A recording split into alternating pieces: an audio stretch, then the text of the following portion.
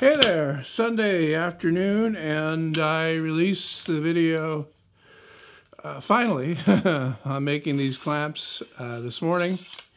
And I've got 3 here, the other one's being used to glue together another one of these things here. This is me working on the long bar version of the same idea. I put these together yesterday afternoon, actually. This is actually, you know what this is? This is the fence rail from my old fence. I just cut it in half. This is actually Baltic birch plywood, 2 layers a 1/2 inch glued together. So I, recycled that to make this clamp, which is just a prototype, basically. So I did 2 of them, and I glued up the other one, but I forgot to put glue on one of the side pieces. And I knew it right away because it wasn't squeezing out when I clamped it up. But I took it apart this morning, took the side off, that is, and I put glue on, and I reclamped it up. And so I'll be ready to go tomorrow. Well, if this is a prototype, why am I making 2? Well, I mean, I got 2 of them, and I think that the plywood here is not bad for strength. I mean, it's not the strongest. Someone asked me and left a comment asking if plywood would work for these clamps, and I really can't recommend it for these, but thought I would give it a try here. Anyway, so I also made this thing here, which is basically the same as this, except scaled up a little bit. It's got a wider wedge that goes in there. I haven't got the metal on the top yet, but I'm going to do that. The tricky part that I'm trying to figure out with this, and I've already come up with a solution for it, but I'm not really super happy with it, is that these are parallel clamps. Now the way parallel clamps is that this one stays parallel with this one, regardless of where the material is clamped here. And the advantage of that is that you can put the stock. Say you're putting it, clamping up a panel, you can put the stock right down tight against the bar, and it would be pushing from here, and it would still work, right? It'll apply the right amount of pressure. Now, the way this works is this part here is L-shaped, right? So it goes inside there, and of course I can't do the same with this one because the wedge is in the way. There is another way, and that's to go out around onto the side here. It doesn't look great, and I'm not happy with it, so I'm thinking about something else, and that's to angle the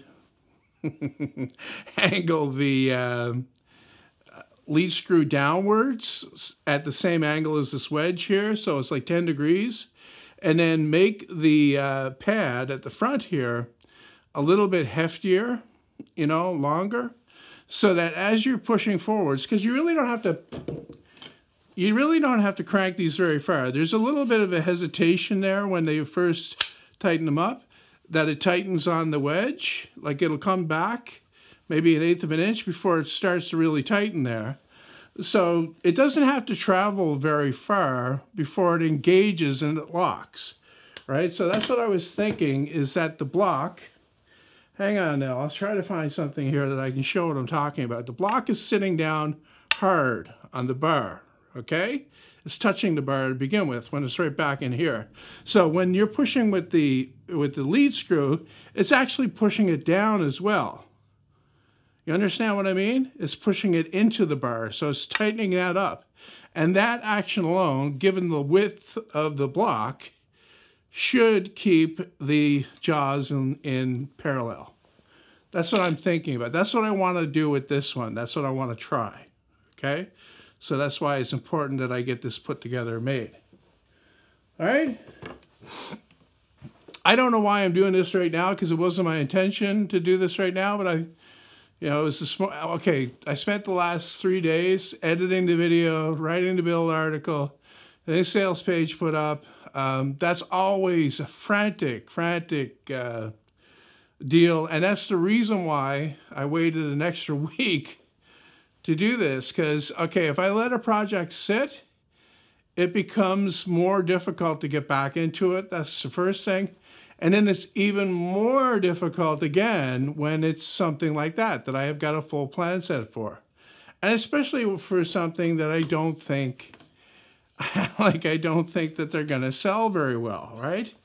Not that these sold poor, like it's still early in the day, basically. And like this is an amazing clamp.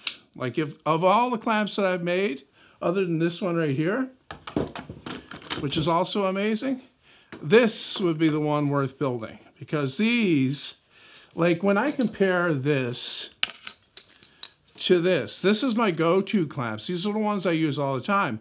I'm thinking that this is just as easy to use, okay? And not to mention that it's lighter. This is bigger. This has a 10-inch capacity, and it's lighter than this one that only has, what, 6, maybe 7? Hang on, let's measure. 6-inch capacity, and this is substantially heavier than this one right here. Can it apply more force? Yes, it's made out of steel. Of course it can apply more force, but I've never pushed these to the limit where, you know, they come close to me saying, I can't put any more force on there. I'm gonna break the clamp. And I anticipate that it'd be the same thing for something like this. You know, when you're gluing up parts or putting things together, you typically don't need a huge amount of force. Like I glued up, I'm grabbing the wrong thing here. Hold on. I got too many things happening. I glued up this, all right, yesterday. And I glued it up with the polyurethane construction adhesive. And I'm going to put a picture on the screen here of how it all squeezed out with the clamp pressure that I was able to put on with this. I really torqued them down because I wasn't careful. Like I didn't plane any of this wood. It's all basically cut very quickly also because I just wanted to get it done quickly on the table saw. So it's not, you know, the nice tight fit that I normally go for. I wanted to, you know, that's why I used the glue that I used to fill in a gap that might be there. And I put the extra clamp pressure on to really, you know, squeeze it together. Anyway, so yeah, these can put on more than enough force for what you're gonna do, I think. So it's my thinking that I'm gonna be using these from now on and I won't be using these as much. So I'm also looking at the possibility of making ones that are slightly smaller again. Okay, just a little bit smaller, and using a 5/16" threaded rod instead of a 3/8. Because that was one of the things I had with this. I didn't have any clean threaded rod, and I wanted to get these done, so I didn't go and buy any new stuff.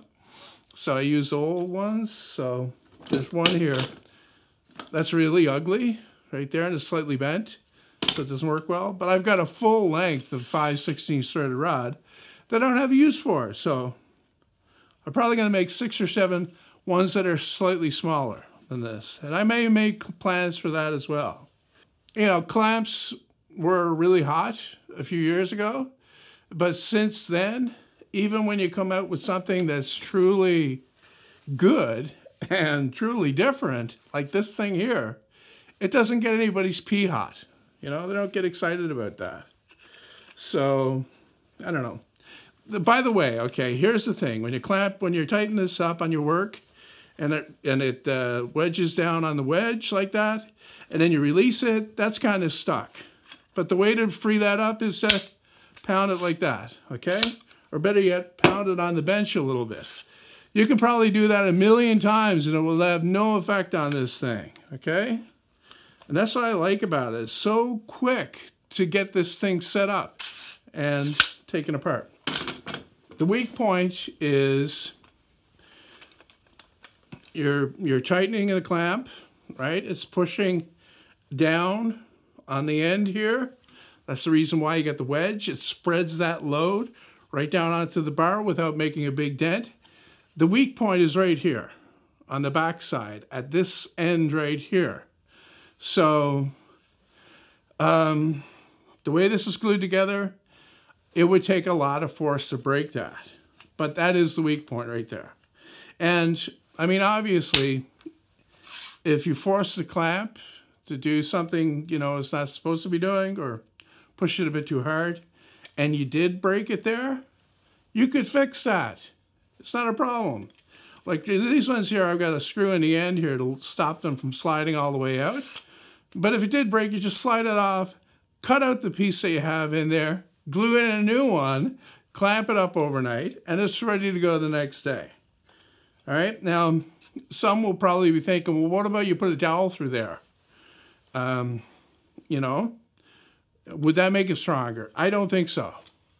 I think the only way to make this stronger with wood is to box joint it to the sides. And that would make it really strong. But just adding a dowel here, I think would actually make it weaker, unless you glued it in with something like epoxy, or if you use maybe a metal rod and glued that in with epoxy, that may make it stronger there. But the wood-to-wood connection here, you know, the wood glue that I use, that's stronger than the wood itself, so it would take a lot of force to break that. More force than you should be trying to apply with a clamp like this, okay? GLH means great-looking hair. Just spray GLH on and it instantly covers your bald spot, leaving you with great-looking hair. GLH is not a paint or a cover-up. It's an amazing powder that clings to the tiniest hairs on your head. It actually builds on itself, leaving you with great-looking hair.